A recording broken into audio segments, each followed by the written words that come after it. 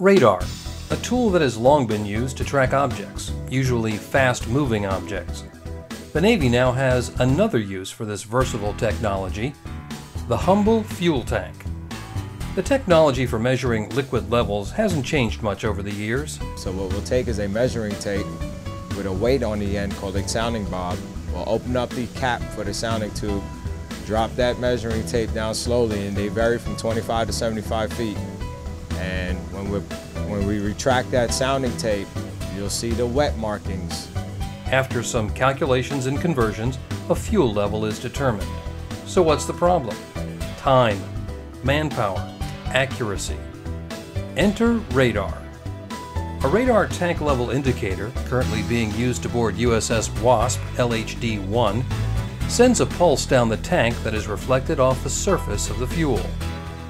A monitoring system tracks that level. And it sends a message from that head to the monitoring system we have over here on my right shoulder.